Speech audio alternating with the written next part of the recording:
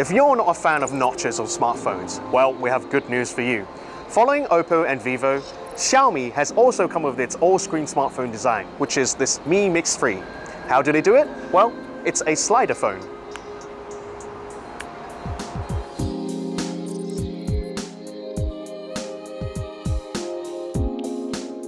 Now, Xiaomi has managed to achieve this all-screen design by first shrinking the antenna design inside this chin, and secondly, this whole screen here is actually a slider.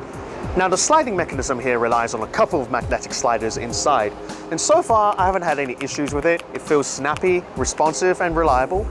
And according to Xiaomi, this should be good for up to around 300,000 clicks, which should be good for several years. Now, most importantly, on the front you have a 6.39-inch Full HD Plus AMOLED display, which looks very nice. And once you slide down, you get to see the 24-megapixel front-facing camera, along with its 2-megapixel assistive camera for some bokeh effects. Slide it back up, you're back to the screen. On the back, you get a pair of 12-megapixel cameras, one for wide-angle shots and the other for telephoto. So it's basically the same camera module as the one on the Mi 8.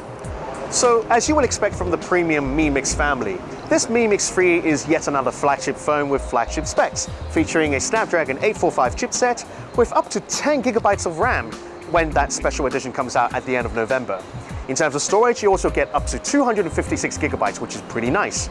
Just like the rest of the Mi Mix family, you also get a ceramic body on the back of this Mi Mix 3, just to give you that premium touch as well as extra polishing, which goes great with this color in my opinion.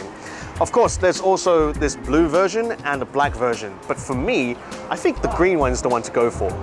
In terms of build quality, there's very little to complain about right now. The phone feels great, sliding mechanism feels solid so far, and well, the colors here just look fantastic as well. Now, in terms of availability, I'm not exactly sure when you'll be seeing this outside of China, but if you do want to get the 10GB RAM version, just fly yourself out to China around the end of November and pay around 5,000 yuan. Obviously, we'll be giving the Mi Mix 3 a thorough review when we get hold of a review unit. Until then, stay tuned on Engadget.com.